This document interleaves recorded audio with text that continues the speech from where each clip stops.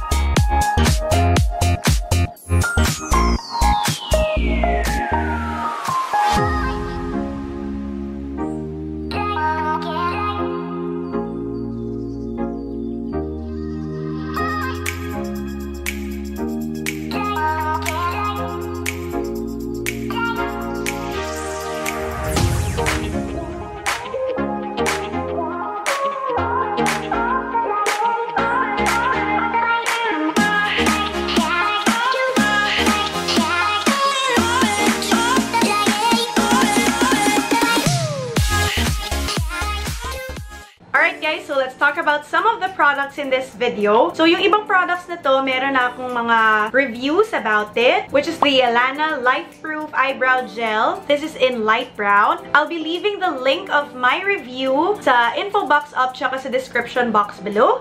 I also have a review, very old na review of the Ellana Loose Mineral Powder. So I love this powder kasi kapag sineset niya yung concealer ko, meron siyang added coverage. Now let's talk about the products from Nude by Xai. I hope I pronounce it correctly. Xai, X-A-I. Ito yung mga products niya. Meron siyang mga cream blush, lip balm. She also has the tomato soap and tomato serum. So itong tomato serum nila, nakaka-add din siya ng hydration sa face nyo para bago ka sumabak sa init, 'di ba? Meron kang pampalamig sa face. And actually maganda naman yung tomato serum nila, mabango siya and it's refreshing sa face, kaya nilalagay ko siya bago ako maglagay ng makeup. Ang pinaka nagustuhan ko sa lahat ng items na binigay sa akin ni Nude by Xai ay yung mga cream blushes niya.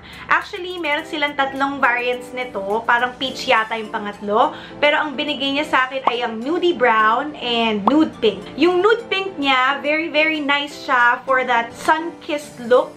Yung parang drunk blush. Kaya talagang tinotodo ko yung paglalagay sa face ko nung blush na yon. Kasi ang ganda niya. Tapos yung cream consistency niya, mas madali ka makakapag-spread and hindi siya nasa-stuck sa isang part lang. Mas-spread mo siya evenly sa skin mo. Yung Nudie Brown naman, if you want that bronzy look, pwedeng ito na lang yung gamitin nyo. Pero sa look na ginawa ko ngayon, ang ginawa ko sa kanya ay I use it as a bronzer or as a contour para sa side lang ng face ko. And dito rin sa side ng head ko, since nilagyan ko ng concealer, diba medyo maputi na yung nasa noo, para magkaroon lang siya ng dimension. So itong dalawa, I love this one. So sa lip balm naman tayo, I got the shade Majestic. Actually, maganda yung shade niya. Lalo na kapag ini-smudge mo, mas bet ko yung kulay niya kapag nakasmudge siya kaysa yung dark. Tingnan niyo yung kulay niya. 'Di ba? Kasi kapag super dark, ganito siya. So, according to them, it's a lip balm. Pero para sa akin kasi, it lacks moisture. Kaya, dito sa look na to, ang ganda niyang gamitin para sa mata kasi hindi siya masyadong malagkit. O, diba? Ang ganda naman tignan ng kulay niya kapag eyeshadow. I made it work for my lips, kaya maganda rin yung color ng lips ko. I just added my own colorless lip balm bago ko siya pinatong sa taas para lang mag-glide siya ng maayos kasi nagtatag siya. Kaya minsan, I just use my fingertips tapos dinidip ko dito bago ko nilalagay sa lips ko. So if you want to try out their products, it's very affordable and also made in the Philippines siya, so let's support local. I'll be leaving their link sa description box below for that added sparkle sa face ko. I use the Wet n Wild highlighting powder. So this shade is Precious Petals. Very, very nice yung kanyang highlight. So, kahit powder form siya, gusto ko siya kasi nga, nagtatagal siya sa face ko. So, that's it for this video. Very, very simple na summer look para lang magmukhang fresh kahit hindi ka magsiswimming. Diba? Ang ganda mo sa picture mo. Tapos, very, very natural lang. If you have any questions or suggestions, just leave it in the comment box below. And I'll see you next time. Don't forget, smile! There's always a reason to be happy. Bye!